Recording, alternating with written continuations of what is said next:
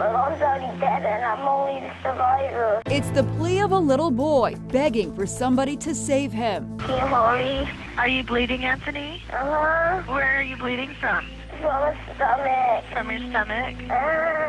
And this is that little boy today. I've survived the unthinkable. His name is Anthony Sukto. He was 8 years old when he made the most heartbreaking 911 call imaginable. 10 years later, the scars on his stomach may have faded, but the memories of that terrible day are burned in his mind. In total, I think I was stabbed like 8 times. The crime is almost impossible to believe. Anthony's father, in a psychotic rage fueled by drugs, first butchered his wife and then turned on his son. The last thing I remember was just him like reaching back, swinging back, ready to attack me. And then next thing I know, I'm covered in blood. With a little boy's innocence, he begged for help. This is 911. What's going on there? Please help me. My daddy killed me with the knife and I'm gone. Can you please send the army man with an ambulance?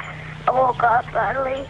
My dad, he was killing my mom.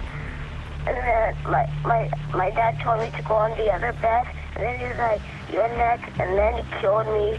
2 years after the nightmare, a 10-year-old Anthony appeared on Oprah with his aunt, who was raising him. What made you make the 911 call?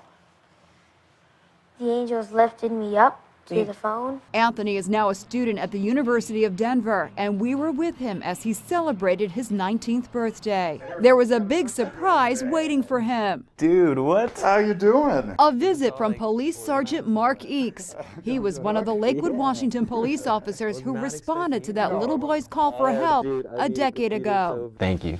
Welcome. Please help me. My daddy killed me with the knife and I'm gone. A haunting recording from the most terrible day in this young man's life.